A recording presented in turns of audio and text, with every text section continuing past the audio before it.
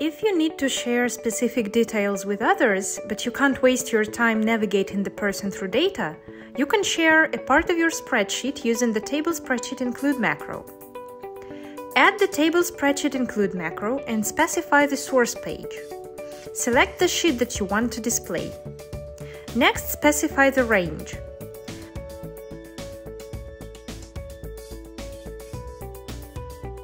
After you save the macro and the page, you'll see a table with data derived from the spreadsheet.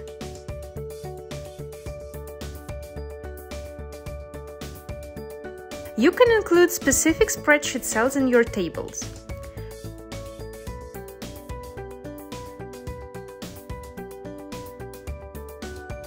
Select only one cell as a range in this case.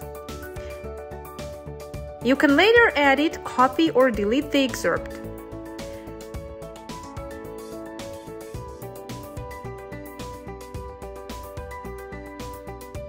If you later use these tables to create reports, the derived data integrates seamlessly and updates if you change the source spreadsheet.